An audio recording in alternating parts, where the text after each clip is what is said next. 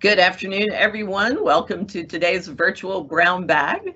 Today's topic is MS and PhD pipelines here at UTA. And what the heck that means is master's degrees and doctorate degrees here in the College of Engineering, and what opportunities you have and how it works.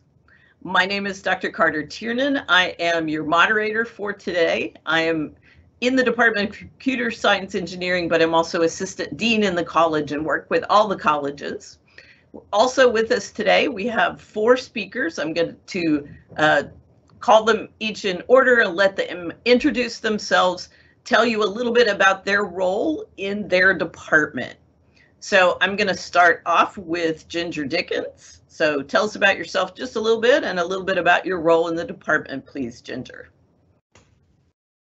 Hi, everybody. My name is Ginger Dickens, and I am an advisor to graduate students in the Computer Science and Engineering department. Hi, Ginger. Hi. If you could look over towards your camera. Yep, I can there look. You go. So I advise graduate students in Computer Science and Engineering, and I help with PhD. And I do some master's application processing, and I answer lots and lots and lots of questions in our email. I've been in higher education for over 15 years, and my latest role as an advisor has been really interesting, and I really like working with students. So please let us know your questions, and we'll do what we can to help you. Thanks. All right. So I'm now going to turn it over to our other CSE advisor with us today. And Donna, I hope you have your camera able to be turned on for us. I do. Excellent. You have to excuse my voice. I'm losing my voice today. So my name is Donna French. I am a senior lecturer here in the CSE department. I've been a graduate advisor for just over a year now. I mostly teach freshman level classes, so I've become familiar with the freshmen as they come through. But I have thoroughly enjoyed being part of the advising team, working with Ginger and the others. And I mostly work on admissions. And I like to answer questions as best I can and still feel like I'm learning and learning something new every day. Ginger always teaches me something new. Thank you, Donna. So we also have representatives from the electrical engineering department, Dr. Saibun Twachwa, and I'm going to let him introduce himself. Hello, good afternoon. I'm Saibun Twachwa with the Department of Electrical Engineering. I'm currently serving as the undergraduate faculty advisor.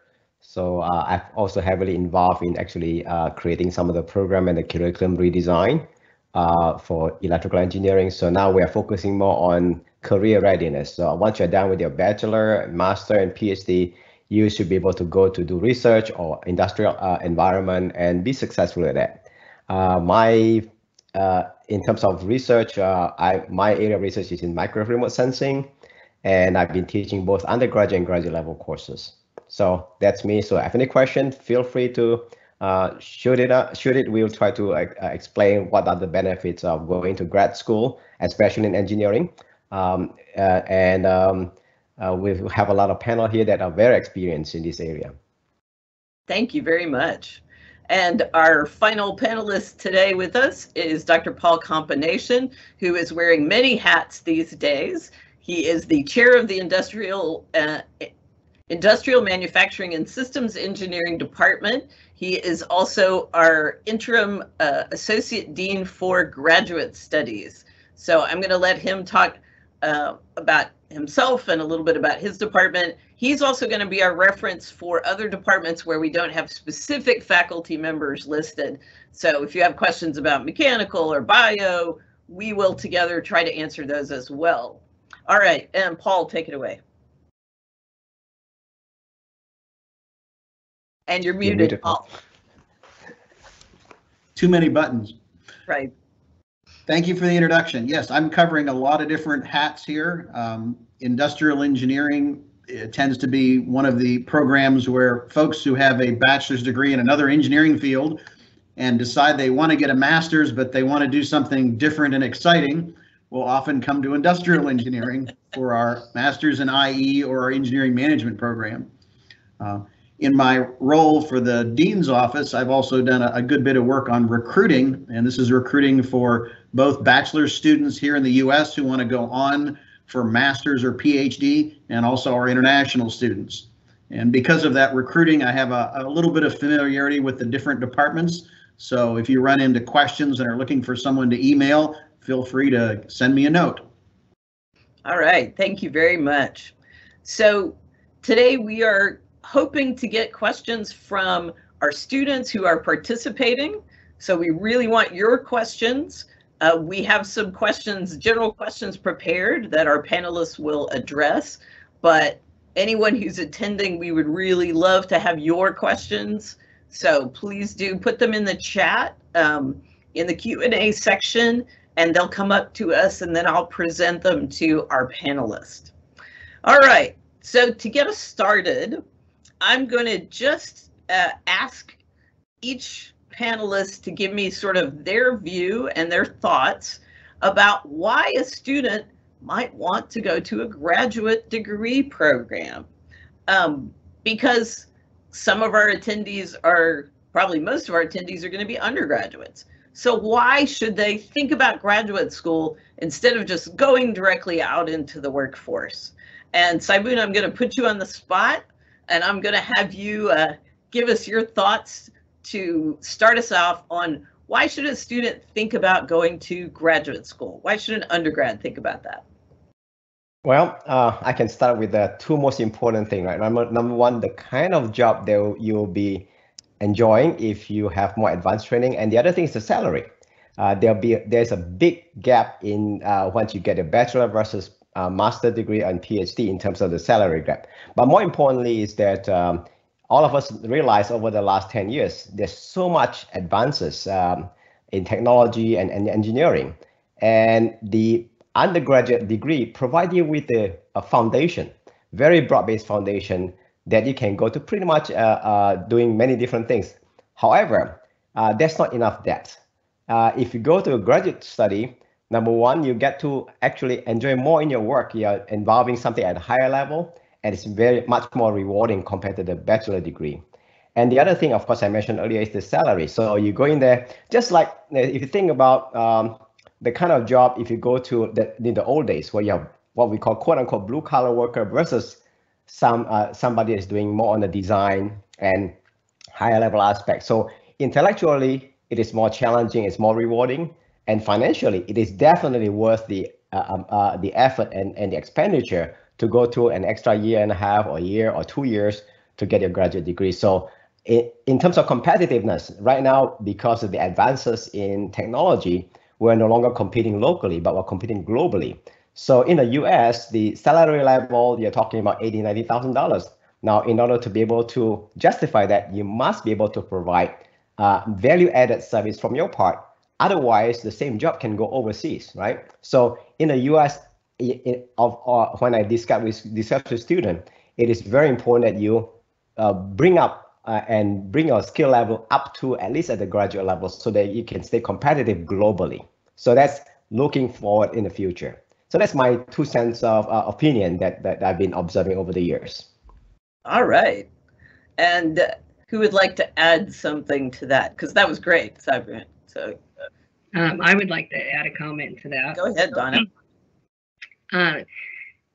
The best time to work on that advanced degree is right after your undergraduate degree. It's usually when you have the best time and you're, already in that schedule of taking classes and being prepared.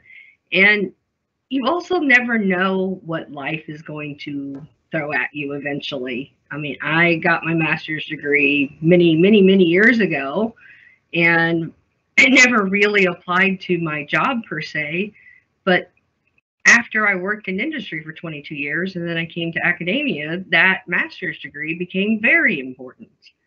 So just because you don't foresee needing it within the next couple of years or soon, that does not mean that you won't ever find that useful. You don't know what life is going to bring and what you may want to move on and to do at some point. And again, I do believe the easiest time to get it is right after. I mean, if you're an undergraduate student, you should be thinking about doing fast track. And the fast track, you can get a master's degree in just a little over a year. So it's not actually adding that much time. So it's just something to think about. And again, just kind of saving up for the future because you don't know what may come. Yeah. All right. Anybody else at the moment? Those were great answers, both. Thank you so much. All right. So having thought now about why you might want to go to graduate school, what we're going to do now is talk about some specifics related to our graduate programs here in the College of Engineering. We do have graduate programs in every department.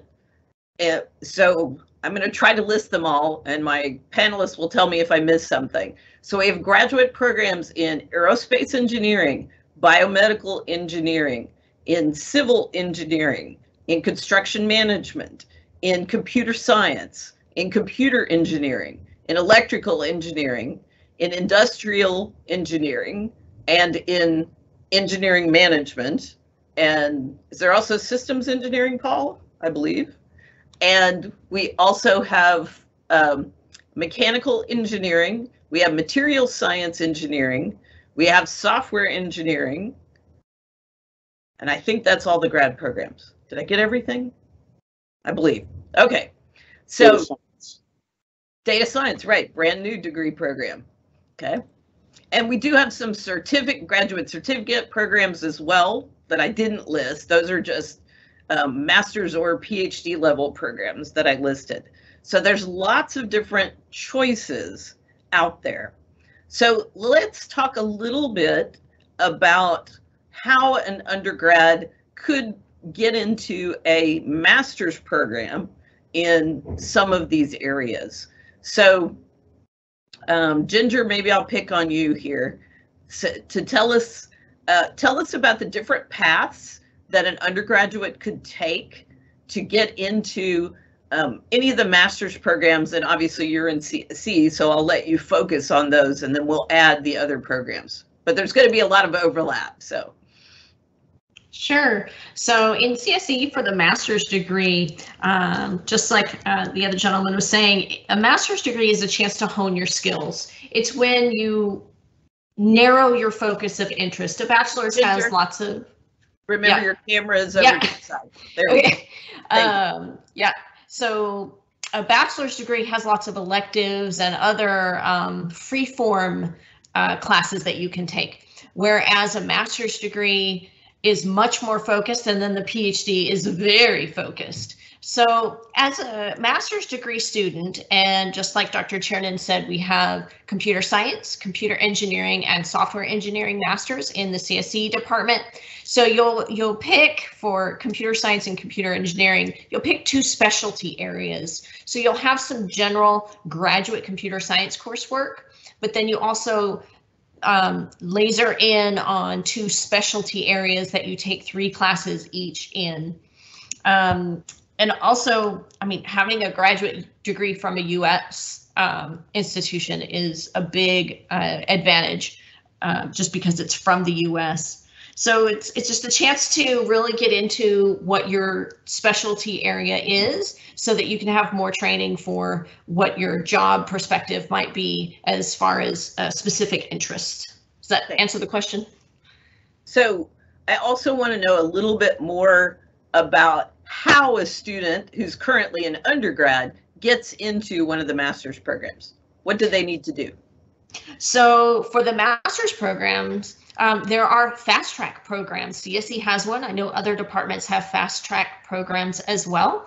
And those are where, as an undergraduate, you can take up to 3 graduate level courses and you can count them in both degrees. So that's a quicker way to earn your master's degree. Now, if you're not interested in doing that, you can apply just directly to the master's program through Apply Texas to go for your master's, or we also have the bachelor's to PhD program.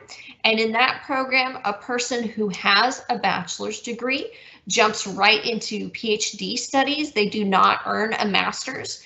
Now you can't stop out in CSE and pick up a master's and then leave. So it takes a commitment to go all the way to PhD.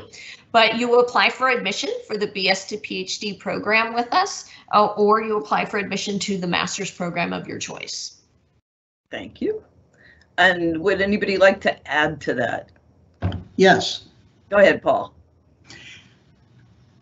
We've had a lot of comments about, helping you out with salaries and all. One of the things we did notice is that in previous times, getting a master's degree was something you did to help you get ahead. We have found now that companies are putting a great deal of emphasis on continuing education. They say the half-life of knowledge for engineering is about 24 months on some of our fields. So for you to be able to do that, and continue in your career, you're going to need to continue on to. So education isn't something you finished your bachelor's degree and say bye, you never go back again. There are some people that do that, but it really does have a negative impact on career opportunities. One of the things we recently found in a survey was that the average engineer changes jobs, and I don't mean changes companies, but they change positions approximately every 18 months. And so that means you need to continually be developing your skills and reinventing yourself. So not only are you able to advance in the company you're in, but it also keeps your career options open. So if you decide later on you want to switch companies, switch domains, you've got the skill sets to be able to do that. That same survey said that the average engineer now changes careers 5 times in their career, over their working life. I don't know if any of you had relatives that you might know who went to work and they were perhaps called a GM man or a Ford man. And yes, that's old world there. But those are people who went to work for a company and stayed there for 30 years. That doesn't happen nowadays. People change jobs and change careers very quickly. So having those advanced degrees makes you more marketable, both increasing the salary and just giving you more options so you can go chase different dreams that you might have. Thank you very much. So we have a student question. Yay, thank you. All right, and we want more questions. So anybody attending, we want more questions. So the question is, what would be the difference between going straight into PhD versus going to master's? And how would that affect the career options? So who would like to take this first? That means I get to pick. So let's see. How about Paul, you unmuted, so I guess you're willing to take it. So what's the difference between going straight into the PhD versus going to the master's and how that affects career options? I unmuted because I could see that one coming. A lot of it depends on the student's interest, where they want to go, and then also what program they're in. Some programs are very, very applied, and I'm going to stretch a little bit here. A lot of the students I've worked with in mechanical, civil, and industrial, a lot of those programs are really focused heavily on giving you work skills so you can go out and have as many options as possible on getting employed. So in cases like that, a lot of times we'll encourage students to look at the bachelor's to master's program. Depending what department you're in, I think Ginger had mentioned you could finish it in 18 months. I just had a student in industrial engineering who finished her master's and 2 certificates within 12 months. And it's because of good planning. She took the right courses as an undergraduate. So basically within 12 months, she's made herself incredibly marketable. Now, some folks, and again, some departments and programs, particularly some student interests, may be related more towards product development or discovering new knowledge. We have some students who really get involved in the undergraduate research programs, and they volunteer and work in faculty's labs and take advantage of all those opportunities. Those are the type of students that may want to consider doing the bachelor's to PhD program, because you're already working with people and you like that type of advancement for your career, that you can work on discovering new knowledge. So you want to look at what your interests are, what gives you the most options, and don't be afraid to reach out to faculty. Talk with specific faculty that you enjoyed in class, you enjoyed working with. Those are the type of relationships you want to take advantage of, and they can help you decide if going to a master's or going to the PhD is right for you. There's no one answer. you want to find the path that, you know, follows your passions and you're interested in. Thank you very much. Anybody want to add to that? I can add a little bit. What Dr. Combination says is very true. Depends on what's your career or what you like to do. But in terms of the what they call it, investment, both degree, master degree and direct to PhD require 30 credit hours. So in other words, one, you got a master after you do the 30 credit hours. The other one, you go straight to PhD with the 30 credit hours, at least in electrical engineering. And you can have an early start by doing when you're in undergraduate. In other words, you can take up to 9 credit hours that can be applied toward your graduate degree, either through fast track or through taking classes after you finish your bachelor degree. So you have several options on order to pursue it. If you do fast track, of course, then you save in terms of the requirement for GRE and application fees, and so there's some benefit to do fast track. So yeah, in terms of the time investment and so on, they are about the same. But again, the depth, the kind of coursework and the focus is definitely different. One is more on the skill sets that employable. You can go out there and work immediately for master. PhD is more on the, I would say, deep thought type things. Something's a lot deeper. You probably want to go to academia or research facilities or high-end type system development. So that's just an addition to what Dr. Combination mentioned. Thank you. So hopefully the person who asked the question got some good answers there. And if you want more, just ask us another question. We'll be happy to address that. So currently, and I'm going back to our set questions. Currently, can you tell us what are the GRE or test entrance requirements for different programs, for the master's, for the PhD, for our UTA students going into our UTA programs? And I know that we may have a difference during COVID, before COVID, after COVID, so feel free to make those distinctions. So who would like to start us off? Saibun, you're still unmuted. Do you want to start and tell us about the requirements for the master's or the PhD if they're current UTA students? Yeah, I think if you're in fast track program, the GRE requirement is waived. And I think also there's a trend nowadays that after this COVID, people are questioning whether or not GRE is really a good indicator of successful completion in the master's study. So right now it's still required if you just apply for master's degree. But again, check with the graduate advisor. Sometimes this can be waived depending on your background and situations. But again, as what Dr. Tiernan mentioned earlier, after this COVID, we begin to learn what's really critical. But yeah, fast track is definitely the registration. I mean, the admission, what I call it, application fee is waived, and then the GRE test is waived. Thank you. Any additions to that, Donna, Ginger, Paul? Did he cover everything? I think I will put emphasis on contacting the specific department.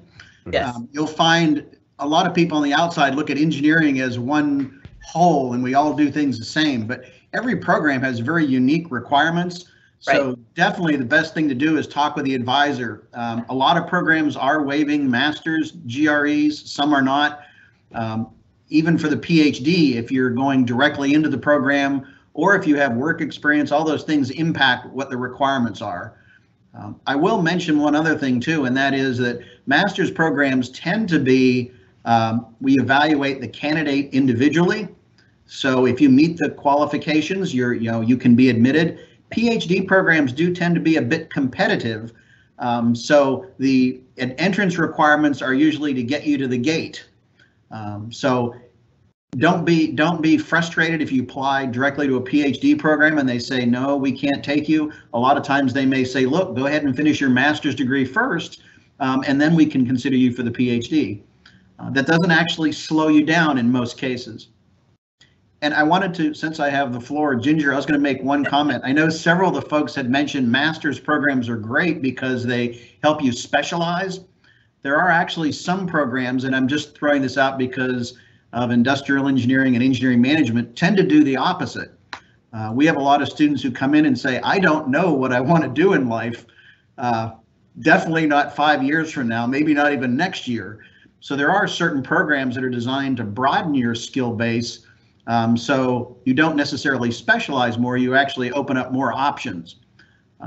And again, that's something you'd want to talk with an advisor on to see if focusing in a particular area is good, or perhaps you want something that's more of a generalist because you don't know where you want to end up in life. I'm still trying to work that out myself, so. That's why you have all those hats, Paul. That's why I have all those hats, or as my wife says, I can't seem to hold a job, so.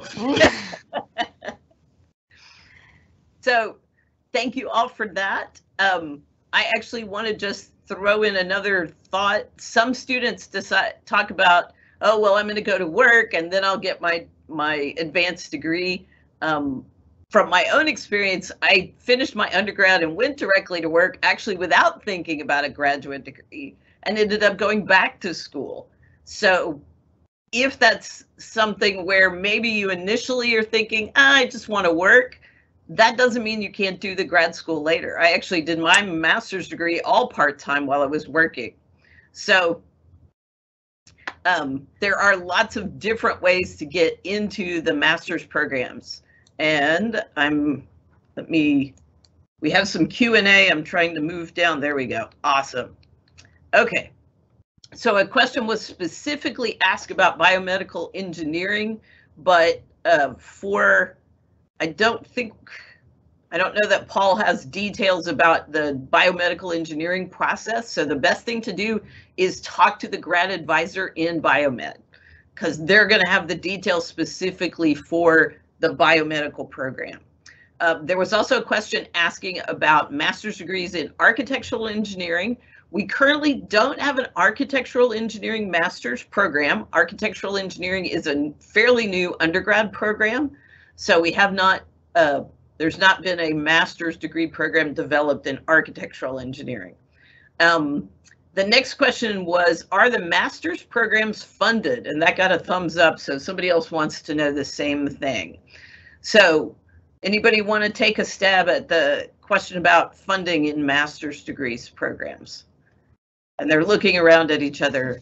I can talk about that. Thank you, Ginger. Sure. So PhD students are generally funded, and then when and if there are more funds available, then those are given to master's students.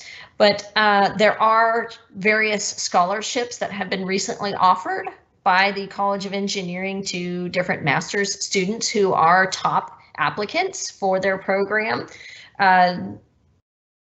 We send out an email to our student listserv whenever there's an opportunity.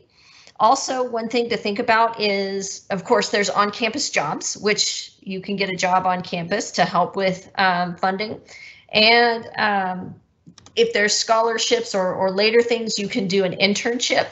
There's various rules on when you can do an internship, but students often do a CPT for international students. American students can do an internship whenever they like, as long as they also remember they need to focus on their academics. But there's a CPT, a curricular practical training, and that's when a master's student would get, or a PhD student would get funded by way of salary through an internship. Thank you very much. Anybody want to add to that? Just a note about master's students. We have looked a little bit at a lot of our master's students, like to know what job opportunities there are. We have found in a few of the departments we've looked at it that getting some type of work experience while you're getting your master's is a really good tool for helping improve your opportunities for employment. And of course, we always tend to think of that as I'm doing a summer internship or a co-op, and those are good. Another thing too is some of our master's students actually get positions either volunteering or working in labs with faculty. Any of those experiences are really helpful when you're interviewing. It gives you something to talk about besides what class did I enjoy. Having a little bit of real world experience where you get a little dirt on your hand is always a good thing, particularly for an engineer. Perhaps not a computer scientist, but. All right. So the other thing I'm just adding on to this. So the question was, are they funded? Let me state that when we talk about someone being funded, what that actually means is that they are working in a role either as a graduate research assistant or as a graduate teaching assistant when we talk about being funded. So it's not, unless you're talking about a scholarship, most of our funding comes in the form of an assistantship, which is basically a working role. So as a research assistantship, you would be working in a lab with a faculty member who has grant money or other funding that pays you a salary as a research assistant.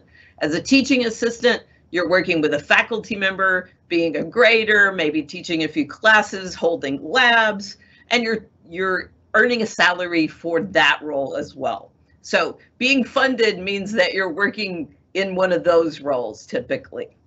Okay. The other question that's listed is, does the mechanical engineering department accept students directly with the from bachelor's to PhD without the master's degree? I believe all of our departments do currently have the BS to PhD program. Paul, you can correct me if I'm wrong there, but I believe that mechanical engineering has that program. Again, as was mentioned, they may or may not accept very many students directly from bachelor's to PhD. So they may prefer that a student have a master's first and then apply to the PhD student program. Only a small number of students are typically admitted directly bachelor's to PhD, at least in the programs I've seen. That's correct. That's the same thing I have seen. Okay. All right. So thank you, students. I'm trying to keep up with questions. And Ginger, you want to add something? Yeah, I think it has to do a lot with the level of commitment. Like I said, for CSE, if you start out with the bachelor's to PhD, you will likely get funding. But if you drop out, that's not good because you're not able to get a bachelor's. I'm sorry, you're not able to get a master's. This program is specifically structured such that once you enter the BS to PhD program, the only degree you can attain is the PhD. Now you could go back and apply for the master's degree and take different courses. So as the others have indicated, a PhD is a research degree. And maybe you want to go into research to a lab, like they said, or into academia. So it does take a level of commitment for going for a PhD. Okay. So I wanted to also have you guys talk just briefly about why a student might choose to do fast track versus regular entrance into a master's program. What's the benefit for a student? And what does fast track mean from a student standpoint? Ginger, you want to start that one for us? Sure. So we have quite a few students in the CSE Fast Track program. Fast Track is the fast track into earning your master's degree, which means you take up to 3 graduate level classes in your undergraduate career.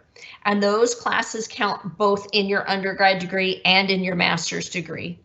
So for us, students who get into the fast track program are admitted into the 30-hour master's degree program, and then they will, upon entry, already have up to 9 hours of credit. So that takes off that many classes that they have to do, which is why, like when they were saying, you can earn a master's degree so quickly. So there is a GPA minimum and certain things. It is for the excellent students, and it just helps you get your master's degree, like they said, maybe in a year rather than the traditional 2 to 2.5 years, because you're using credits for both the bachelor's and the master's degree.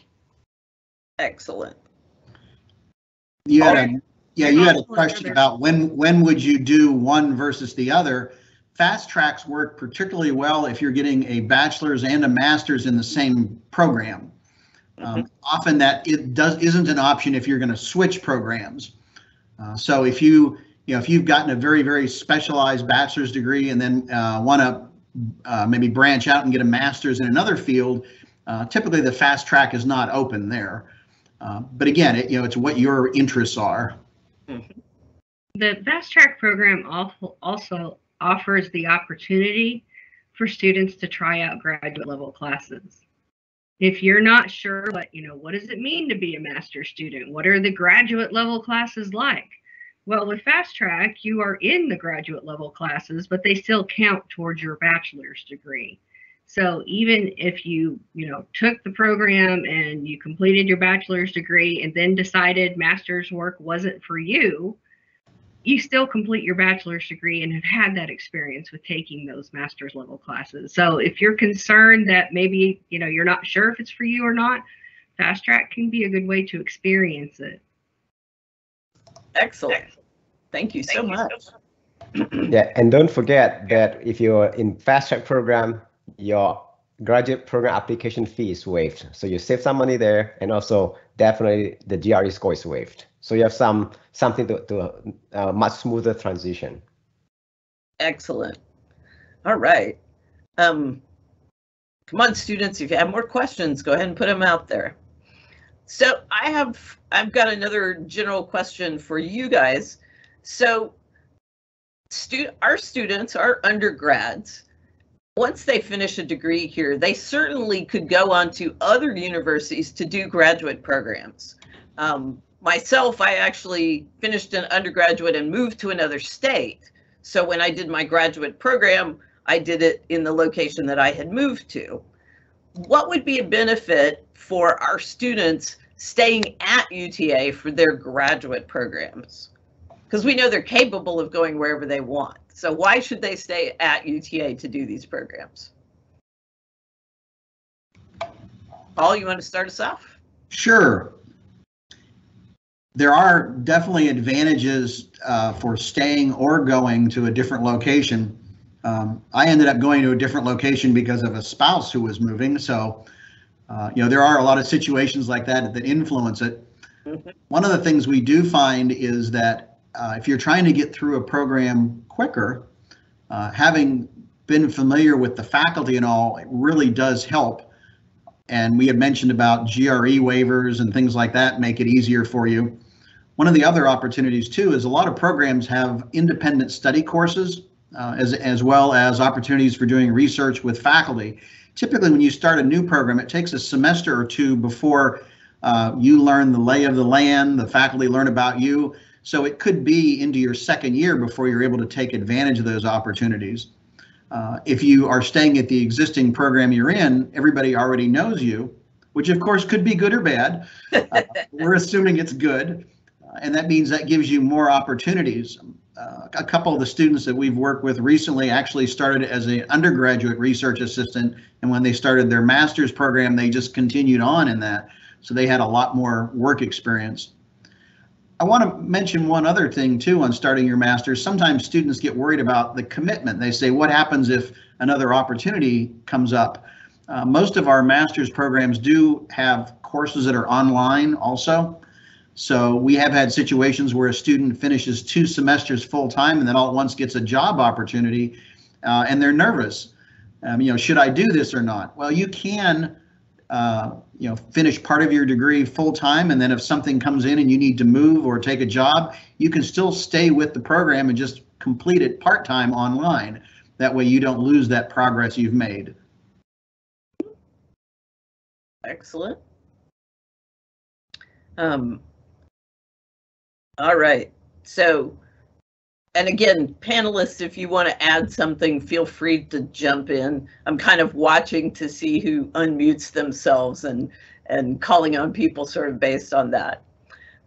So given that we might have students who want to stay and get advanced degrees, how easy is it for them to find a mentor? And how do they go about it? That would be another good question. How do you go about trying to find somebody? And I've got a couple more student questions after we do this. Yeah, I think what Dr. Companation just mentioned earlier is that if you continue in the same institution, you generally know most likely who are the faculties that are doing some research and in the area that's of interest to you. So you don't have to waste time searching and finding out who to work with and what are the research topics. Another important thing here is that at UTA now we're right in the middle of the area in the country that's growing rapidly, both in terms of job and high-tech activities in engineering and so on. So in terms of finding out who the advisors, the best way is just knock at the door, as Dr. Kompanation mentioned earlier. And since you're already in undergraduate program here, just feel free to reach out to faculty and learn about what they are doing. And that's the best way. And get to know, because again, graduate degree is more focused, and especially PhD, you want to find the right advisor or in the right field that is of interest to you. And that's more important than just the school itself, but it's the faculty. So yeah, knock at the door and get to know them, and then you get the opportunity during your undergraduate to do actually a head start in terms of undergraduate research. Absolutely. Paul, did you want to add something to that? Actually, no, he covered that really well. All right, thank you. So we have some questions from the students, and let me bring those up. So we have two that are related, and I'm gonna let you guys address both of these. So one question says, as a first-year student, how do I get involved with Fast Track? And the other question says, as a transfer student, how do I get involved with Fast Track? So in general, at what point in their career does a student make a commitment to the Fast Track Master's program? And what do they need to do to make that kind of commitment? Who wants to take something? Donna, great. I'll say for the for the CS department, if you're interested in Fast Track, then a good way is to contact me, and I will look at your qualifications and send you the information on what our Fast Track program is and what the qualifications are. And once you've contacted me and you're on my list, I will keep track of you, and every semester I will come back and ask, are you still interested? And we can discuss what semester you will become eligible. And at that semester, when you become eligible, then we can talk about whether or not you want to still join the program and what we want to do moving forward. So roughly, when could they become eligible? Around the sophomore, junior is when you start taking the classes that are qualifications. Now, you don't actually qualify to join Fast Track until you're within 30 hours of graduating. But as far as expressing interest in it, after your second year, beginning of your third year is a good time to contact us. Make sure you're on track. Make sure you understand what your options are. But you do have to be within 30 hours of graduating before you're allowed to join the Fast Track program. Excellent. Saibun, is it similar in electrical engineering? Yeah, it's very similar. And first of all, I'd like to congratulate the student who are in freshman and just beginning transfer students to start thinking about that. That's very good planning. Early planning is very, very important, and also give you a different meaning of why you take certain courses. But yes, I think within the 30 hours, so similar. And of course, you have to be in professional program before you can even apply. So it's similar requirement, I think, throughout the college, if I'm not mistaken, right, Dr. Kompanation? Yes, I believe that's correct. Excellent. So there's one other student question. I'm going to broaden it out a little bit. The student asked, in CSE, can a student earn 2 or more graduate certificates while pursuing their master's?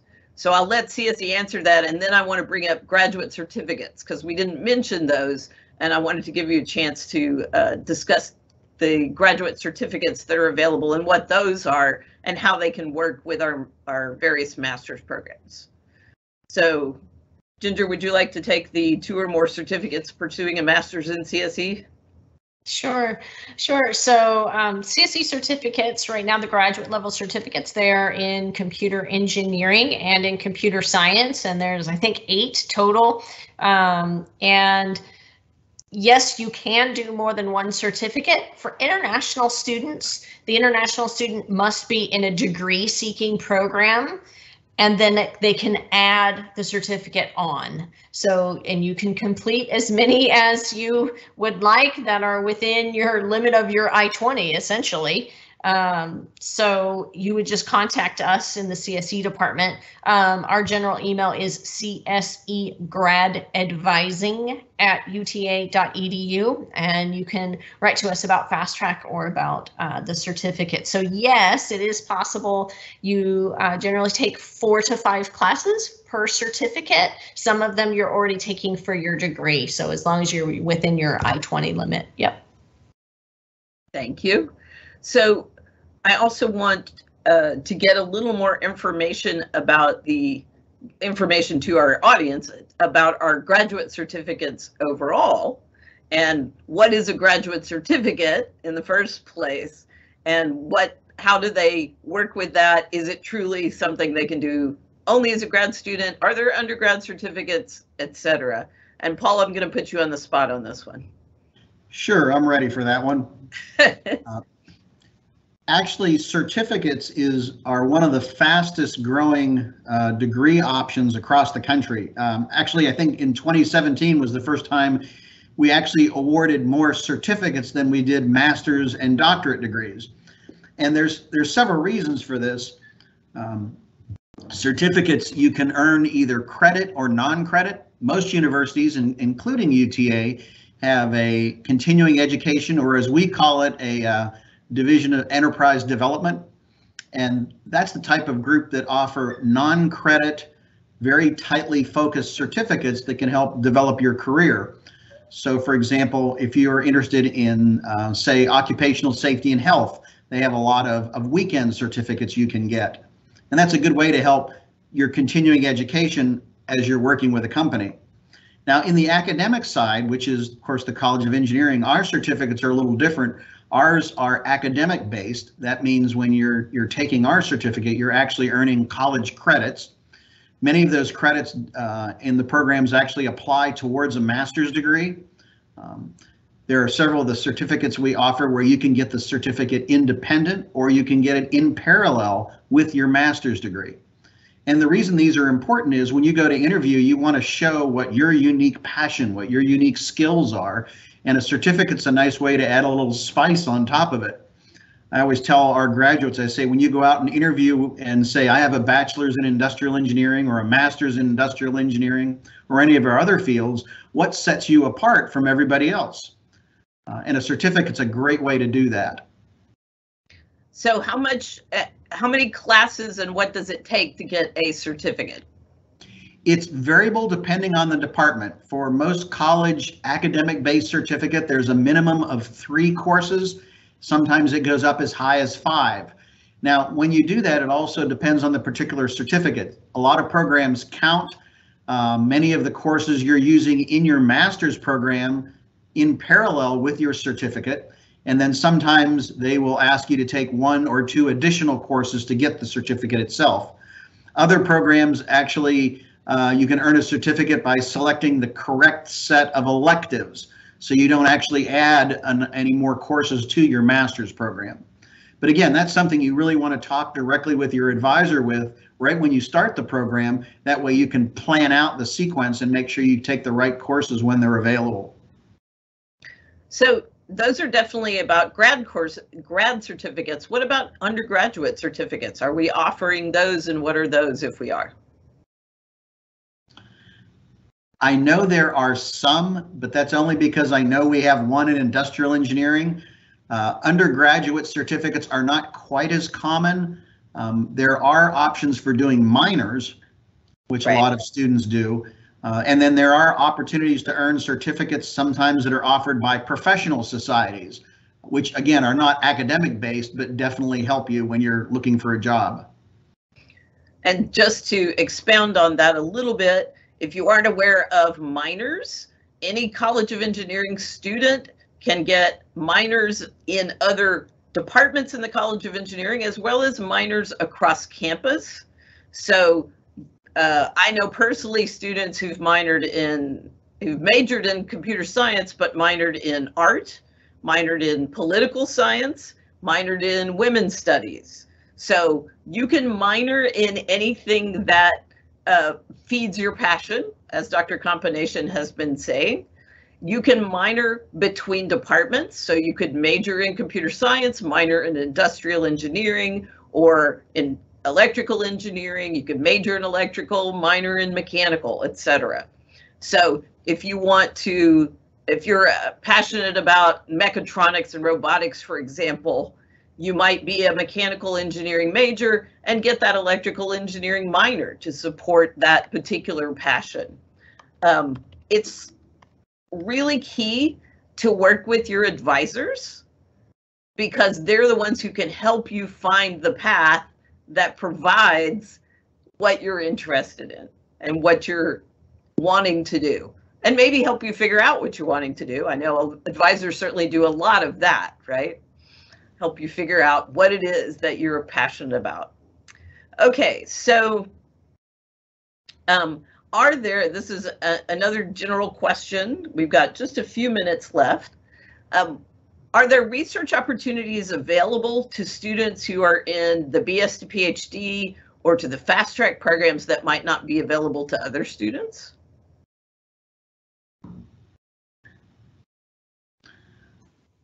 Boy, that's a tough one. I don't know that we in general try to restrict things. There are, of course, certain options, working with faculty or certificates or things that have prerequisites, but we don't tend to limit things. We try to keep them as open as possible. I know that I was very impressed when I was talking with the folks doing the MAE Formula One racer, that when I looked at their team, they actually had folks from a lot of different departments that, just were really interested in Formula One. Mm-hmm. They had one lady out of civil engineering who was doing a lot of work on the electronics for the car. So the most important thing you can do is ask. Mm-hmm. Talk with the faculty, talk with the advisor, and see what's out there. It's not like there's a website where you go to and say, let me check all the boxes of all the things I'm interested in. Right. What you need to do is go out and network and learn. I think the point I want to bring up is we always wonder, why am I coming to campus for class? Why can't I do this online? Well, there's an awful lot of things you can learn and experience on campus. That's the value of coming to a university, of staying with a university. Those options are available where they are not available online. So, take advantage of that. Get out there and network, talk with people, and find what interests you and who you enjoy working with. Thank you. Anybody want to add to that? It looked like somebody was going to say something, but I don't want to put anybody. I always put Paul on the spot, but I wasn't going to put anybody else on the spot. Donna, did you want to add something? Yeah, while there aren't specific, like Paul said, not specific opportunities, but if you're in the fast track program or the BS to PhD program, you will be exposed to more opportunities. If you are in the graduate version of a class, you are more likely to find out or be exposed to or become known to the professors who teach the graduate level classes that you're interested in things and that you're good at things. You wouldn't have that opportunity being just in the undergraduate version of the classes per se. So it's nothing specific, it's just you have more exposure. Getting those opportunities. Excellent. Thank you. So let's see, I think I've covered most of these. So we have roughly 5 minutes left. And again, students, we still have time for questions if you guys want to add any. But I was going to give each of our panelists a chance to sell their grad program or grad certificates or both, and tell you why they really feel like it's a benefit to you to pursue these things. All right.